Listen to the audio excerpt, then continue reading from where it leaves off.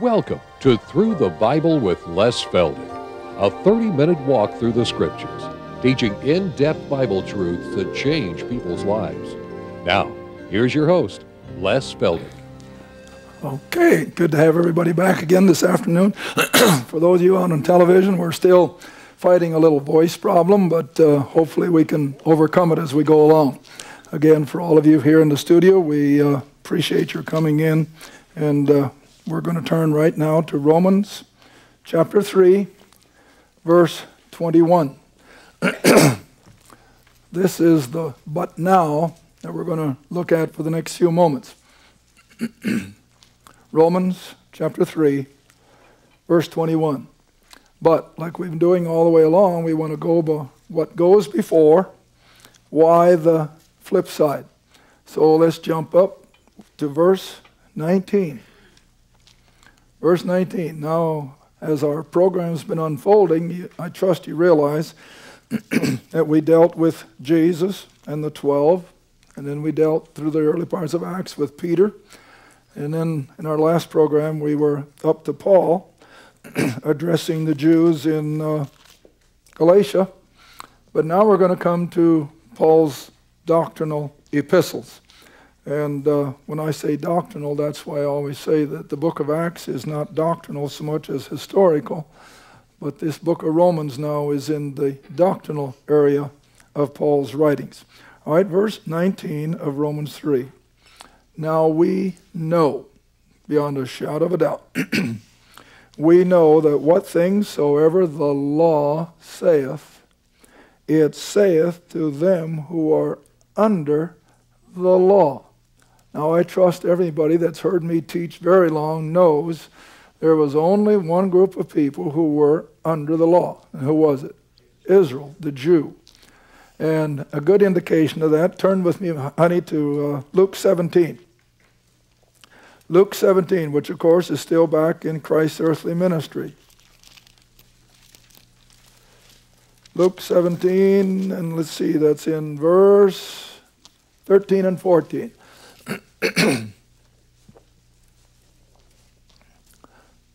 Luke 17, 13 and 14.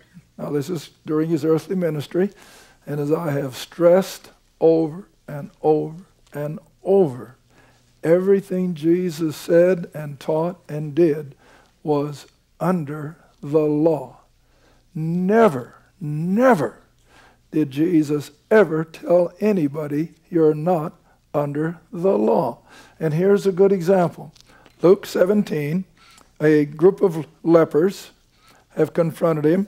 And so verse 13, these lepers lifted up their voices and said, Jesus, Master, have mercy on us. And when he saw them, he said unto them, go show yourselves to the priests. What priests? Well, down there at the temple.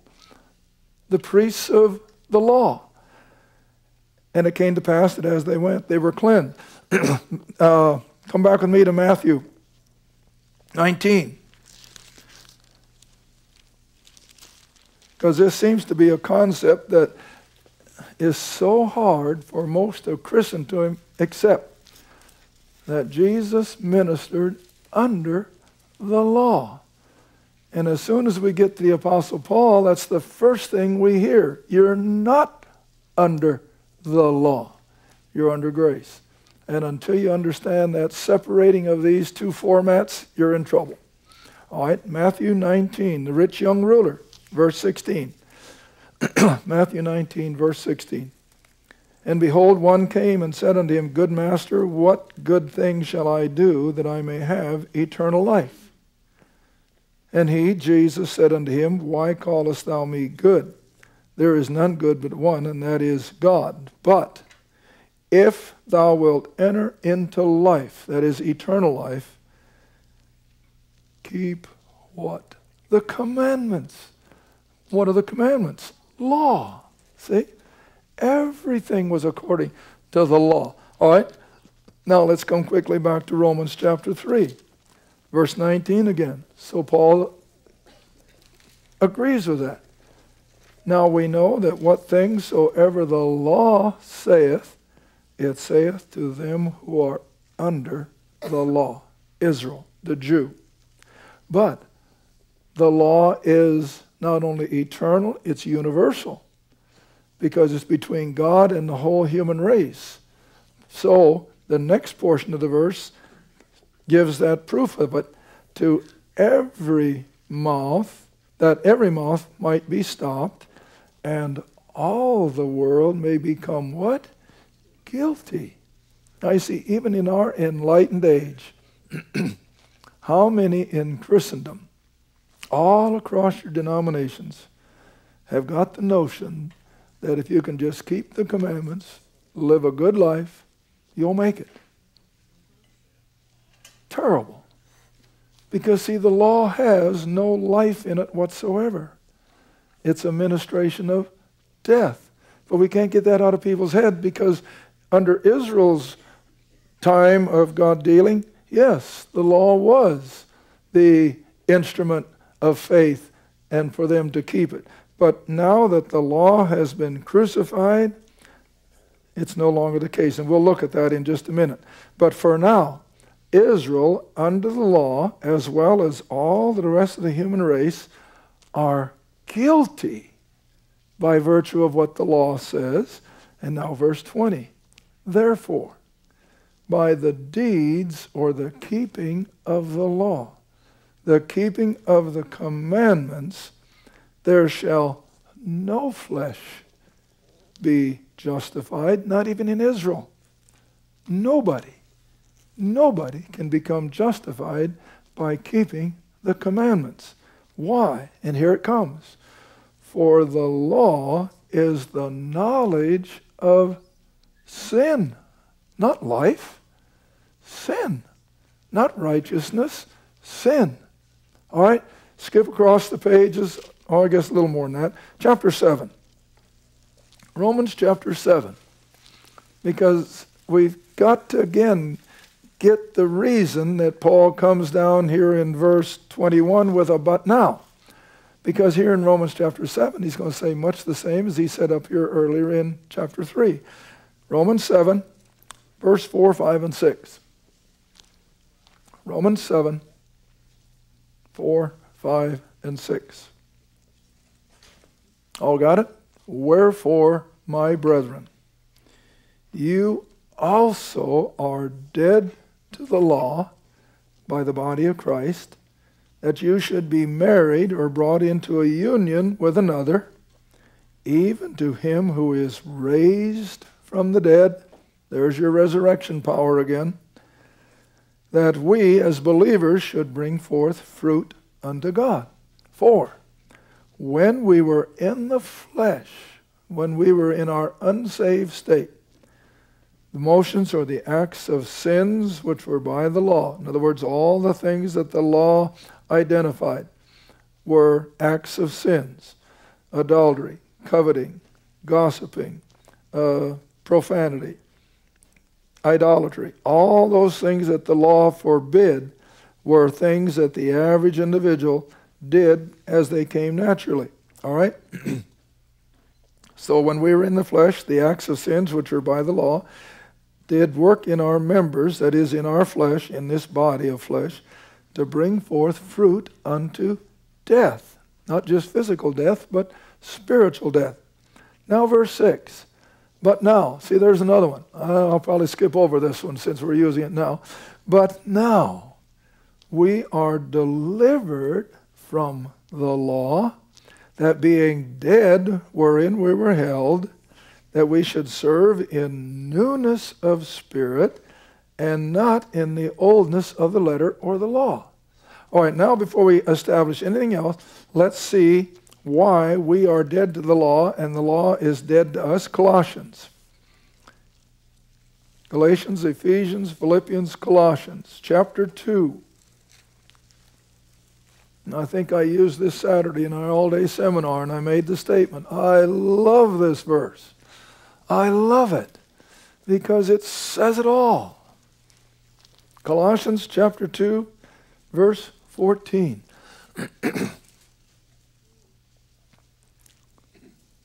Colossians chapter 2, verse 14. Oh, got it? You got to see it with your own eyes. Blotting out the handwriting of ordinances that was against us. Why were they against us? Because whenever you did something naturally, you broke the law. It's just natural. Now see, now I don't like to get into politics, but once in a while it's appropriate. Way back in the beginning of our republic, it was understood that a democracy cannot function without biblical morality. Now that's not Republican or Democrat. I'm not getting on political that way. But the picture of an operating democracy is it has to have a moral basis. Now just think about that for a minute. Because if there is no morality, then democracy is just going to implode. And of course, I think we're seeing it happen. All right. So the same way with the law of Moses and all the attendant rules and regulations, they worked against human morality, which was down, down, down. The old song, I've referred to it over and over the program, over the years. Doing what comes naturally. And when we do what comes naturally, it's not God's direction, it's Satan's. All right, so when the law comes in and specifically said, thou shalt not, you see what it did to the human race or to the nation of Israel? It was against them. They were constantly buffered into it. All right, so read it again. Blotting out the handwriting of ordinances that was against us, that was contrary to us, that is the law and all of its ramifications. And our Lord took it out of the way. And what did he do with it? Nailed it to the cross. Now what a beautiful picture. Just picture those commandments nailed to his cross. Why? They're dead. They have no more power over us. They have no more power over the believer. Because we're dead to it and it's dead to us. Now, for the unbelieving world, yes, the law still condemns. Don't get me wrong. The law is still condemning lost people every day of their life because they're doing opposite of what the law says. But as an instrument of salvation, no, it has no redeeming value whatsoever. All right, now then from Romans chapter 7, where we just were, I always like to use 2 Corinthians chapter 3 before we go back. 2 Corinthians chapter 3. And we've used these before. I know that we repeat. In fact, I had a letter again yesterday. Less, repeat, repeat, repeat. Well, the Scripture does. The Scripture will sometimes repeat 2, 3 things in 2 verses. Why? It's the only way you get it. So bear with me.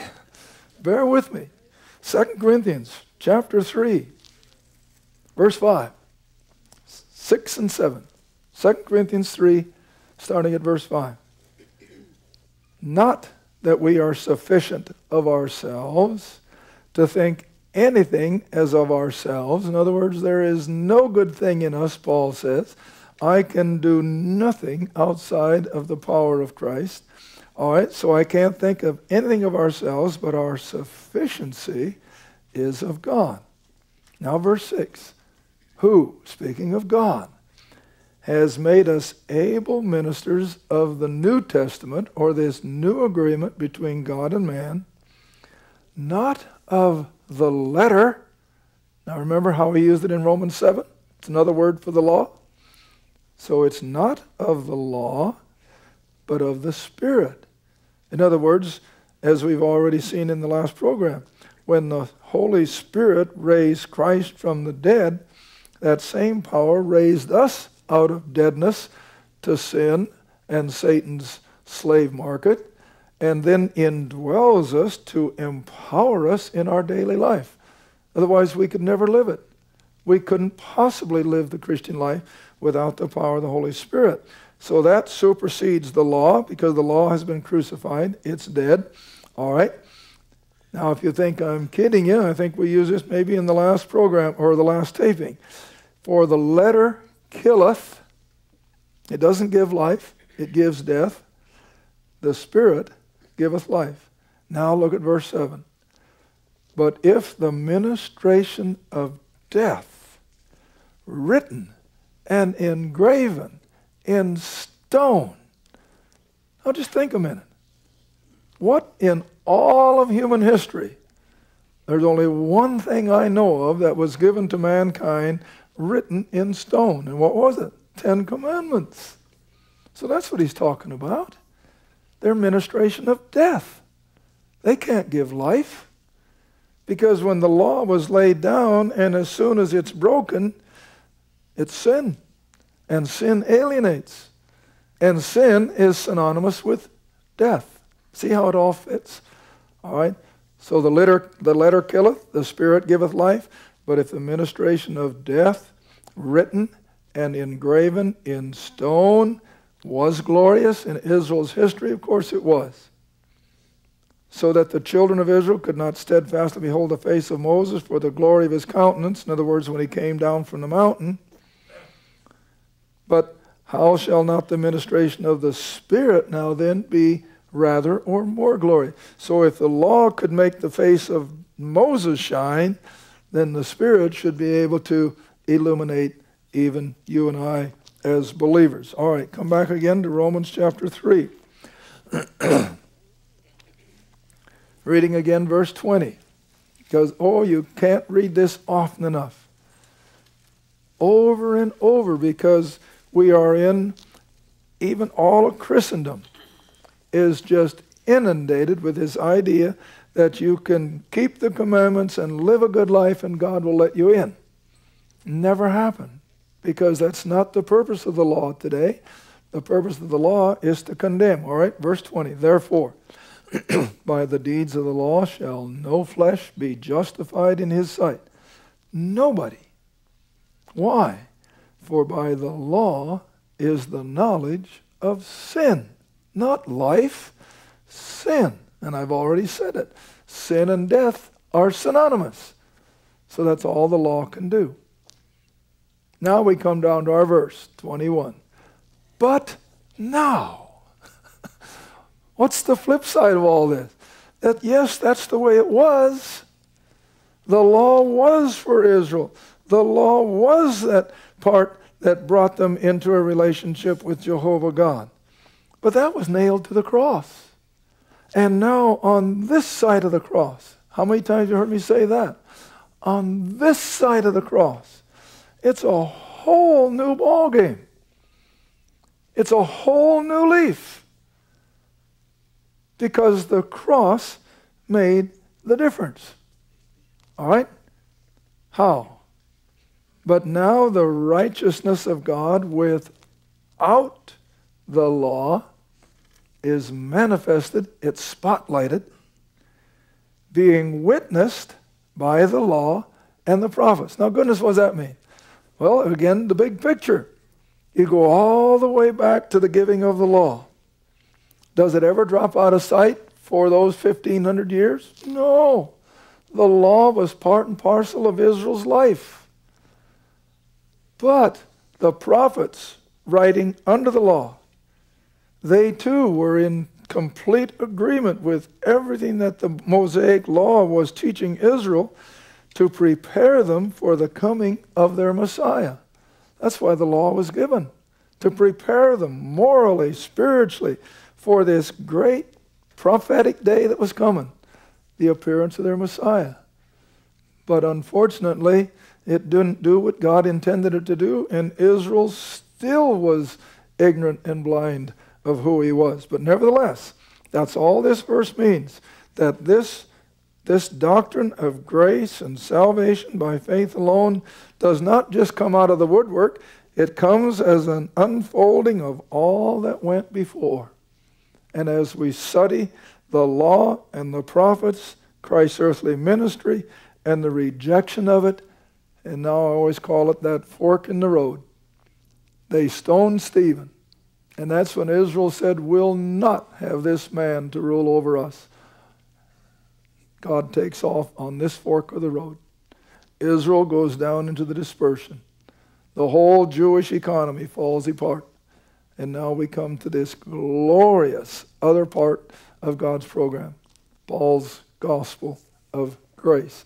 Of course it all came before. All right? Now then, verse 22. Even the righteousness of God, which is by faith or through the faith of Jesus Christ. Now, when Paul speaks of faith in Christ, he's not talking about just his messiahship or his deity. He's talking about his whole fulfilling the gospel, his death, burial, and resurrection. All right? So even the righteousness of God, which is by the faith of Jesus Christ. Now, here's one of these verses. It doesn't say plus nothing, but there's nothing there. And if you go back to your elementary arithmetic, when you've got a one-digit number plus 0, what's the answer? 3 plus 0 is 3. 5 plus 0 is 5. All right, the gospel plus 0 is the gospel. No, I can't make it any plainer than that.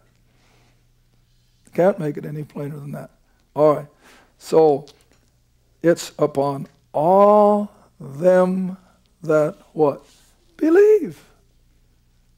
Plus nothing. It's believing. It's faith. For there is no difference now between Jew and Gentile. All right? Well, we can just keep on going in this series of verses. For all have sinned. Every human being stands in need of God's saving grace, and they've all come short of the glory of God. But now, after that generalized conviction of the whole human race, comes the great generalized promises that just as sure as the whole human race is under condemnation, the whole human race now has an opportunity for salvation. No one is left out. No one. Not the poorest of the poor, not the richest of the rich. No one is left out. Why? Verse 24, being justified freely by his grace through the redemption or the process of buying us back that is in Christ Jesus. See? Verse 25, speaking of Christ, whom God hath set forth to be a propitiation. Christ is everything that needs to be done. Now, I don't know whether theologians would agree with me or not, but it's the best way I can explain propitiation. You remember when Israel had the tabernacle out there in the wilderness? Out at the front gate was the brazen altar, the place of sacrifice of the animals and the shed blood. Then came the laver of cleansing, where they washed between the altar and the sanctuary. And then they go into the sanctuary, wherein were all the various furnishings, the lampstand, the table of showbread, the altar of incense, the curtain, and then behind the curtain, the Ark of the Covenant with the mercy seat. Put all that together, and that's all a picture of Jesus Christ in his saving role. That's propitiation. He's everything. He's the altar. He's the sacrifice. He's the laver of cleansing. He is the cleansing. He is the lampstand. He's the light. He's everything that made up the tabernacle. That's propitiation. All right, reading on. And we receive that propitiation through faith in his blood. We can never set the blood aside. And along with that, we declare his righteousness for the remission of sins that are past through the forbearance or the mercy and the grace of God. Now here comes verse 26, and this will finish this half hour. To declare, I say, at this time, his righteousness, not Paul's, not Abraham's, not anybody else's, but Christ, God's righteousness, that he might be just. No corruption in that word. There's no bribery in that word. There's no cutting corners in that word. He is totally just and fair. And what does he do? He is the justifier of him who, here comes another one of my verses, that believeth plus nothing. See how plain all these verses are? Now, if it took something beside believing, there are two places right here where it would have to be. Now, you see, most people still hang on Peter's message of Acts 2:38, repent and be baptized. Is it in here? Go back to verse 22. And of all them that believe and repent and are baptized. No, it doesn't say that. To those that believe. Well, the same way in this verse here. Just read it, if that's what people are trying to say. To declare, I say, his righteousness, that he might be just and the justifier of him who believes and repents and is baptized. It doesn't say that. Again, I'll come back to my simple illustration. It's 3 plus nothing is 3. That's all. And it's to that person who believes in Jesus. Now, we always have to remember that when Paul speaks of Jesus, he's speaking of, I think we got time. Flip over quickly, honey, to 1 Corinthians chapter 1. Whenever Paul uses the name Jesus or Jesus Christ, just because he doesn't delineate the death, burial, and resurrection doesn't mean that's not what he's thinking about. It is. 1 Corinthians chapter 1, verse 18. 1 Corinthians chapter 1, verse 18. You all with me?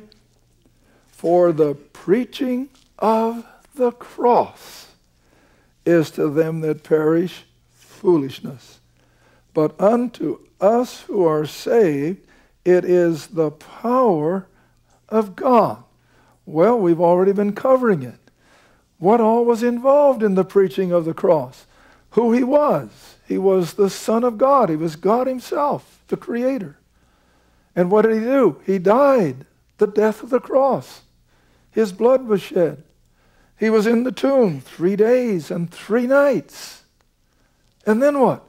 He arose from the dead in power and majesty and glory, and ready now to impart that same eternal life to anyone who would simply believe it. And that's the preaching of the cross. And there is no other way. There is no other preaching that can bring person into a knowledge of salvation. Even though most of the world rejects it, we still have to believe it. Thank you for watching Through the Bible with Les Feldick. Through the Bible is a partner-supported ministry. If this program has been a help to your study of the Scriptures and you'd like to see others enjoy the teaching, your support would be greatly appreciated. Write to us at Les Feldick Ministries, 30706 West Lona Valley Road, Kinta, Oklahoma, 74552. Or call 1-800-369-7856. Remember, all programs are available in printed form, audio cassette, and videotape. Be sure to tune in next time to Through the Bible with Les Feldick.